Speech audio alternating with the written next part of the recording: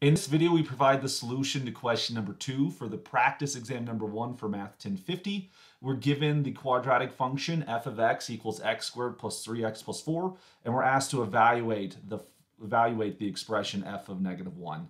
What this means is we're going to plug in -1 for x, so we have to do so for each of these variables in the expression right there. So f of -1 looks like -1 squared plus 3 times -1 plus 4. Do check your order of operations here. -1 squared means -1 times -1. That's a positive 1. 3 times -1 is a -3 plus 4 here.